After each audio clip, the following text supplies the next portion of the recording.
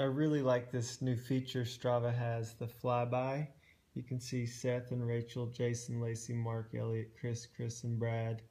And yeah, Mark Cerrone is the one that's ahead of Seth, and then he ends up finally catching him. Check this out. I got it turned up all the way so it's super fast. They're taking off.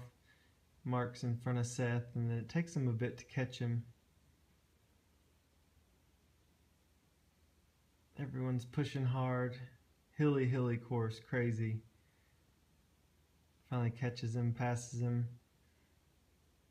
and then just beast modes it all the way in real strong.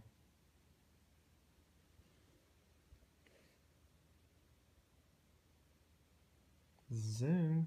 Good job, everybody. Seth, way to get those KOMs during a race.